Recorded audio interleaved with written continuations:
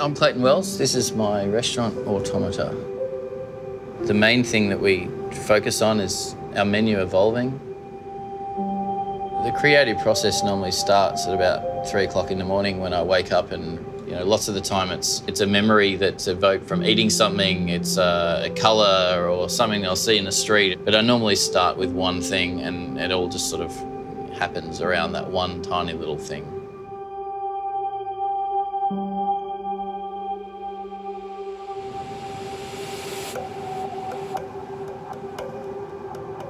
I'm Clayton. Christina. Stuart.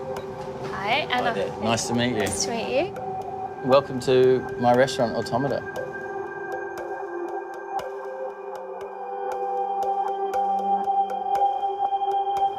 Creativity is everything to us here, and it comes in so many different ways.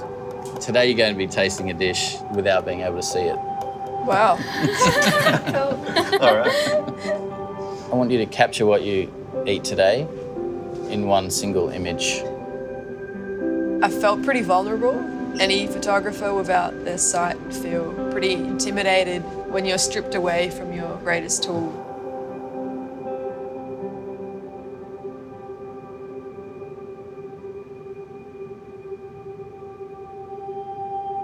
Feels kind of, I don't know how to explain it, but almost sophisticated, and somehow that's giving me something visually. The first thing I felt was the initial cold bowl, and kept seeing the colour blue. Like, that was pretty prominent for me. Shapes came to mind, and straight away it does start to literally sort of paint an image in your head. I'm very interested to see their perception of what they tasted. Seeing what I create and then what they create side by side.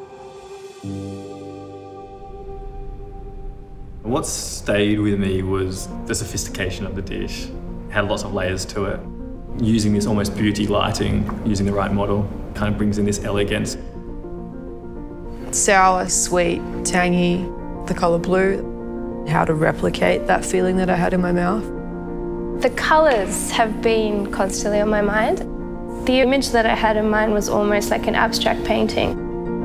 I don't expect to know exactly what it's going to look like. It's just constantly evolving to like a finished product. So I wanted to make it about the sensation of having unexpected things come your way.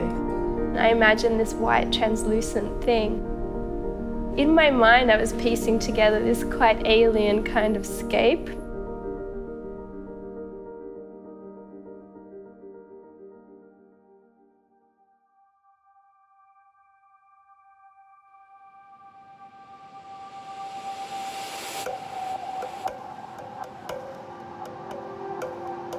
Yeah, they're really cool. I didn't expect them to look anything like this. That's why I'm so quite shocked by it, in a very, very good way. Hey Stuart, how are you? Good, how are you? Nice to see you. How are you? Hello, how are you? Good, nice to see you. These are amazing. Nothing what I thought they'd look like, and I love that.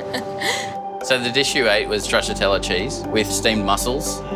And I was thinking about how can I use food to create the feeling, I guess, that I got, as opposed to trying to look at every ingredient. I came away with words like layers, sophistication, and beauty. Yeah. That's all things I got from the dish. So this dish was yogurt sorbet with meringue, and then it was finished with rosemary oil. So basically I was trying to evoke the texture and temperature of the dish. Yeah. I decided to see what kind of interesting juxtaposition I could create between the human body and then something so foreign and so cold and so alien. So the last one, a grilled octopus with a puree of squid ink and fennel. I think because it was on a spoon, it was literally, I imagined it as this little island.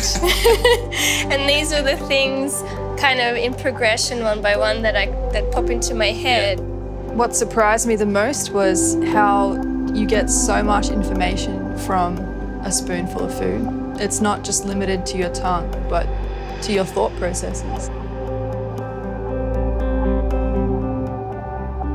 It evolved from just thinking about colour to mapping out like a progression of these sensations as a 3D space.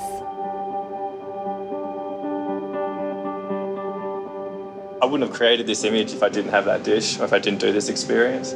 it kind of put me in a place to do something that I'd never done before.